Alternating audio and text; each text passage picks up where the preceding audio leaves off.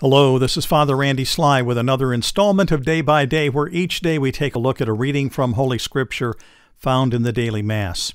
And today is Friday of the fourth week of Lent, but it's also a special solemnity. Today is the solemnity of Saint Joseph, husband of the Blessed Virgin Mary. A reading from the Holy Gospel according to Matthew. Glory to you, O Lord. Jacob was the father of Joseph, the husband of Mary. Of her was born Jesus, who is called the Christ. Now, this is how the birth of Jesus Christ came about. When his mother Mary was betrothed to Joseph, but before they lived together, she was found with child through the Holy Spirit. Joseph, her husband, since he was a righteous man, yet unwilling to expose her to shame, decided to divorce her quietly. Such was his intention when, behold, the angel of the Lord appeared to him in a dream and said, Joseph, son of David, do not be afraid to take Mary your wife into your home, for it is through the Holy Spirit that this child has been conceived in her. She will bear a son, and you are to name him Jesus, because he will save his people from their sins. When Joseph awoke, he did as the angel of the Lord had commanded him and took his wife into his home. The Gospel of the Lord. Praise to you, Lord Jesus Christ. Well, of course, today the reading that we're using is the Nativity of Jesus as told in the Gospel of Matthew. And of course, Luke is the one that goes into great detail. But here in Matthew's Gospel, we really get a glimpse into how the incarnation affected Joseph and what part he played in terms of preparing the world for the coming of the Messiah. And we have here a man and a woman who are betrothed in marriage, Joseph and Mary. Now, in Jewish marriage, they are first betrothed, which means they are legally married. It's not an engagement. They are legally married, but there is a time an interval between their marriage and when the bride actually is ushered to the groom's home and there begins to live with him. And there's special festivity involved in that particular part of the marriage. And it is at that time when that is done that the marriage is consummated. Well, here we have Mary and Joseph in this intermediate state, awaiting the time where they will live together, when it becomes apparent that she is pregnant. And I think it's important what we find in Matthew's writing here in verse 19 and saying, Joseph, her husband, was a righteous man. And that really goes to the very heart of who Joseph is. He is righteous. He is good, not just doing things in a good way, but he is good at the very core of his being. He's a virtuous man, one that is desirous always to do right.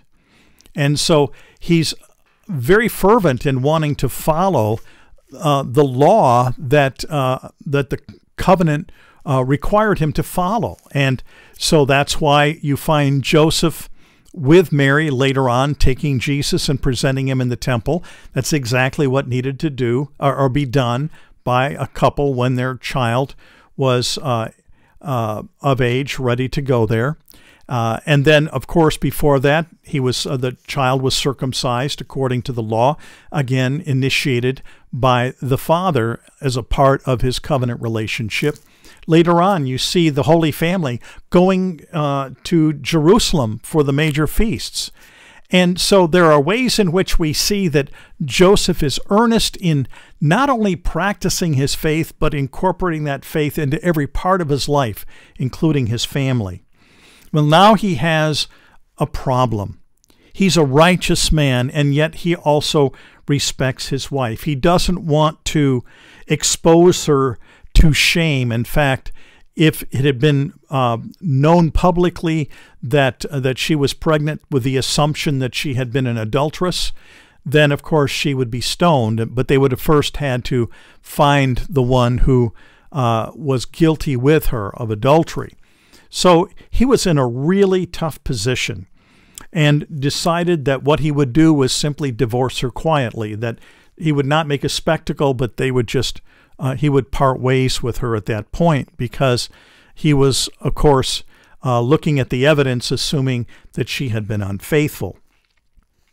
Well, an angel of the Lord appeared to him in a dream at this point and clarifies for Joseph exactly what had taken place, and corroborating what Mary experienced, that he was going to become the foster father of the Son of God.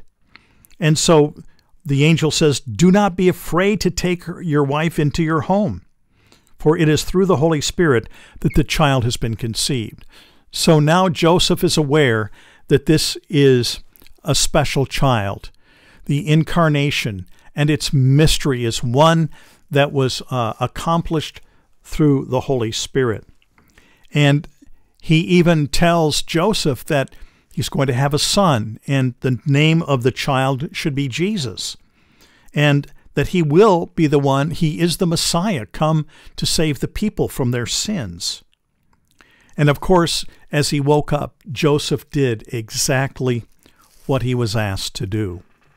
And I think one of the things that we can see, and this being the year of St. Joseph, with Pope Francis making that declaration on December 8th, that it was going to be a year where we focus upon him, that this is a good time for us to remember what Joseph brings to us in terms of how we can emulate him, how we can look to his life and be inspired on how we are to live ours, that we're to live our lives as righteous individuals, righteous persons before God, having that relationship with God that honors him in everything that goes on in our life.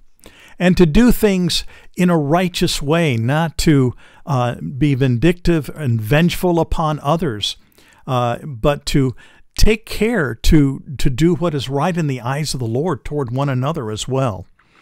This has been a year where a lot of people have been taking very seriously their opportunity to consecrate their lives to St. Joseph, which means they basically just want to use him as a template, as a model, as an inspiration for how they want to live their lives. And they've used Father Don Calloway's book, Consecration of St. John, The Wonders of Our Spiritual Father, as a guide toward that desire to live their lives more like this one who was used of God in such a mighty way. So today, on this solemnity, let us remember the great saint who was the husband of the Blessed Virgin Mary, the foster father of the Son of God, and entrusted by God to raise this Son who was the Redeemer of the world. So may the words of my mouth and the meditation of our hearts together be acceptable in your sight, O Lord, our strength and our Redeemer. Amen. Well, I hope you enjoy a good solemnity, and the Lord willing, we will again be together tomorrow for Day by Day. May Almighty God bless you, the Father, the Son, and the Holy Spirit. Amen.